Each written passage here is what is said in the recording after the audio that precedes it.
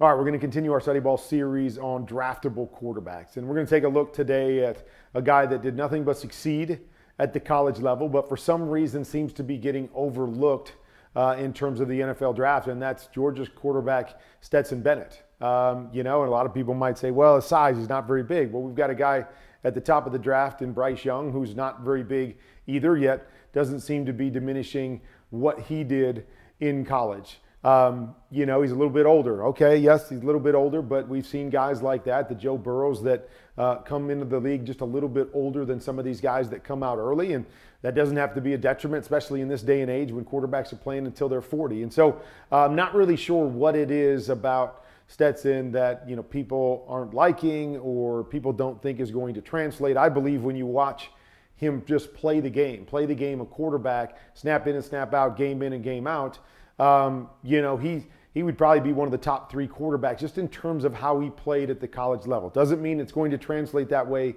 to the NFL, but I really like the things that I see on tape. And so we're going to dive into it. I'm going to show you what I like, and maybe he does drop down the draft boards, but maybe he's a guy that can get these things to translate and is one of those guys that's a steal later in the draft. All right, so here we go. Okay, do a lot of different things there at Georgia. Obviously, it's in a big game against Ohio State. And again, what I like is just the little feel in the pocket, okay? That he's just going to slide, feels the pressure coming right here, just going to slide back here, not going to panic. This particular play is basically a post with a deep over, flat concept that we're going to see at every level, especially in the NFL. And a little slide over, boom, nice feel, kind of falling away, money, throw, second level. And I always say it, I believe guys that make their money at the next level, the NFL level, are guys that can make these second level throws.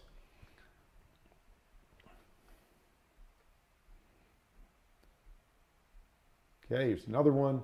We're going to get a little 2-man. These guys dropping down underneath our guys. Safeties get wide. Got our shot down the middle right here. Again, we're taking a look at another chunk throw right here. Step up in the pocket. Okay, seems to be able to see it. Boom, nice throw, up and over. Puts it on the money. Plenty of velocity on this kind of throw. 30, 35-yard throw down the field. Nice. A lot of people might say, oh, he doesn't have the arm strength. Doesn't have that big arm. I think he's got enough arm to be able to play, and that's, to me, what it's all about. Don't have to have a huge arm. You just got to have enough arm. Enough arm to make every throw. The different kinds of throws. Firm balls in different situations. Here's another one. Great touch, right? We're running the inside fade. Gets what he wants. Press man across the board. Running the inside fade. I love how he just puts this ball up, lays it to his guy, and allows his guy to be able to adjust, catch the back shoulder. Nice ball. Good feel. Good pace on the football while we get another chunk play. Seeing chunk throw after chunk throw after chunk throw. Boom. Nice job right here. I like it off the play action. Comes off. Reading this safety come flying down. This safety go to the middle of the field. And we're going to replace with this little over right here off the play action. Right? You want to be able to see if he sees it. Okay? The play action feels this guy coming down. We get the separation. Feels the big window right there. No hesitation. Gets the ball out. Nice throw on the money, accurate throw again at the second level.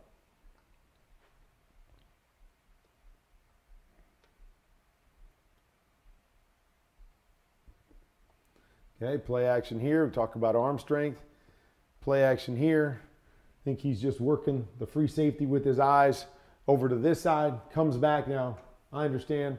Ohio State guy falls down in this particular case, but lays this ball out there, and I don't know how far is he throwing it from the 15. Gets it down there to the 30, right? So we're talking 55 yards in the air. Good throw. Good job finding the opening, but just again showing you the second level type stuff that if that's the big knock is doesn't have quite enough velocity on the football. Here's another one. Really well done.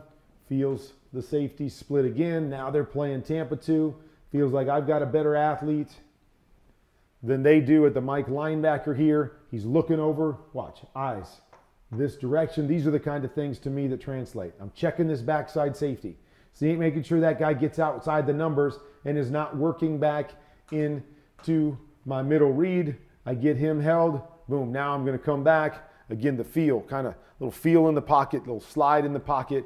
Could have easily come back and read the high-low right here as well if he wanted to, but came back, understands the matchup, understands the safeties get wide, and we're going to go get the big play. And if there's one thing that maybe I see on tape, and we'll talk about it more as we get through these things, sometimes that I think he tries to get the big play a little too much instead of being able to see everything and you know, take really what the defense is giving you. But when you make throws like that, you put them on the money. We've all done that. As gunslingers, sometimes we're trying to push the ball and make the big play. Another throw right here. Comes out. Watch his eyes. Eyes working left, checking it out, trying to get this guy to hold. And then he's going to wrap this in back to the backside. Nice job. Nice throw. Okay? A little bit of velocity on that. Knows he's got to beat that Mike linebacker. Boom. Sticks it right on his guy.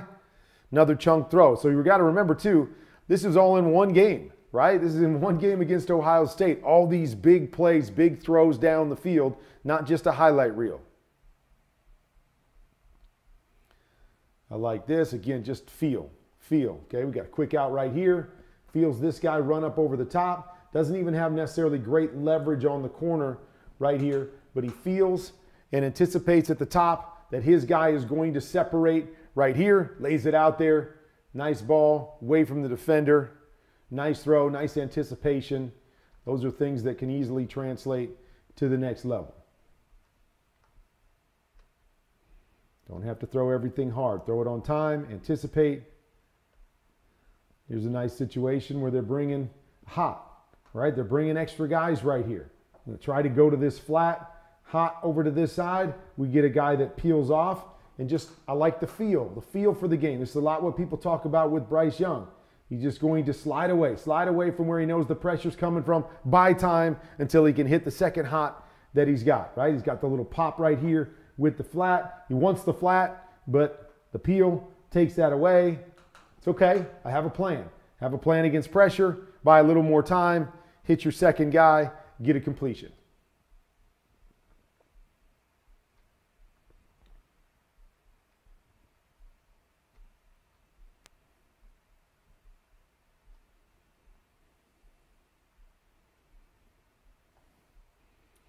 So here's another one. You see, they're bringing an extra guy. So it's another hot situation.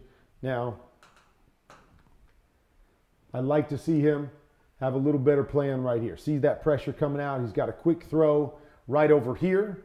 Okay, get the ball out, right? At the next level, you can't always buy time and make things happen and try to throw the ball down the field. Sometimes you got to just take it. Take the hitch outside. Take the hitch outside. Have a plan for pressure. Now does a nice job of eluding the pressure right here and trying to make a throw. Misses this throw on the move, but that's something too. He's got a little bit of a feel. He's got some athleticism to him. Maybe not a Bryce Young athleticism, but he's got a feel and can get out of the pocket and make some throws even though he misses that one right there.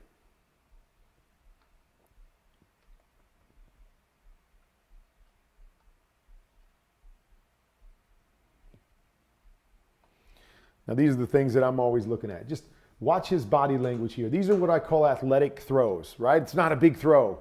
It's not a throw that goes way down the field. But watch, his feet are kind of off platform. He's able to throw this with his core, kind of flip it out there. Nice soft touch throw to this angle for the back. You know, he's coming out, making sure that he's got depth and width. He's got that window right here. Does a good job of kind of feeling it. And then nice little soft athletic throw. Don't have to throw everything hard. Understand who you're throwing to, what kind of throw you need to make in different situations. I like guys that play the position athletically. And again, that's not about how well they run or can they run the zone read, but it's the feel and the way they use their body to throw the football. Here's another one, right? Just Some guys struggle with this. We're just running a little screen. Look at this. Just kind of pops up, gets it up and over that defensive end. Nice, soft, accurate throw to his back. I love this stuff. So many throws come into play where you just have to be a bit of an athlete, and you got to adjust, and you got to carry your body and be able to throw with your body instead of your arm. Patrick Mahomes does this all the time, and we are wowed by the throws. Now, some of his throws are a little more special than other guys, but his ability to control and throw with his body is key. Some guys are great athletes. They have great athletic traits, but they can't play athletically with their body. Okay, nice job right here. He's coming out, trying to look to get this throwback right here. Doesn't like it. Ability to buy a little bit of time, kind of work through some things. There's another athletic throw, right? Off platform, kind of falling away, backwards, boom. Get it out quickly to your guy. Make something positive happen.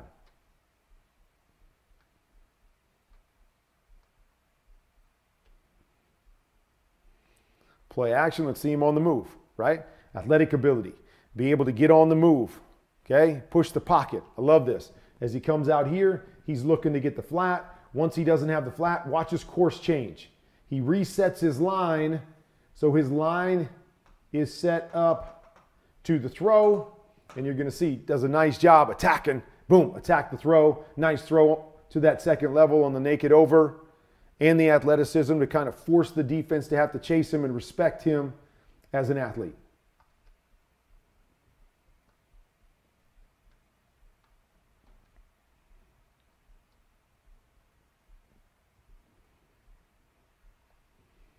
Another one, get on the move, see it, boom, quick set, love it. Look how quick he sets.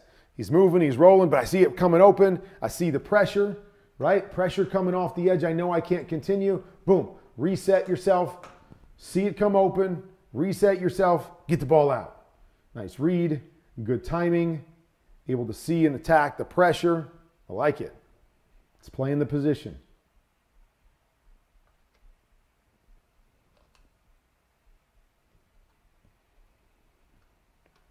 Okay, a little athleticism. Talked about it, the way he's able to throw the ball and do different things, and then he's got enough that you can do a few different things like this with him. Nice speed to get the edge. Again, you're not going to run him up in between the tackles. Doesn't have that stature, but he's got enough athleticism, especially like down here in the red zone or as a change of pace, that he can give you something in the run game. So you see, a lot of people are overlooking Stetson Bennett. You see in the course of that one game, a lot of really, really big throws, good second level throws, nice little athletic feel in the pocket. To me, he's not a robot. You know, it doesn't have to be one way. He's fluid, and I like that. And again, you don't have to run fast. You don't have to be a guy that gets out of the pocket a lot to be athletic and fluid. And I think he has that to him, a la a Bryce Young, right? That's what he does so well, his ability to move in the pocket and kind of shift his weight and then flip his hips and make throws and have kind of an athletic feel to how he gets the ball out, how quick he can get the ball out, the touch that he has. Stetson Bennett, to me, when I watch him on tape, has all of that. So when it comes to actually playing the game, the position as a whole, that's why I say what I've seen in college, he's probably the third best in this group in terms of how he played in college. And now we got to figure out if all of those things can translate to the next level.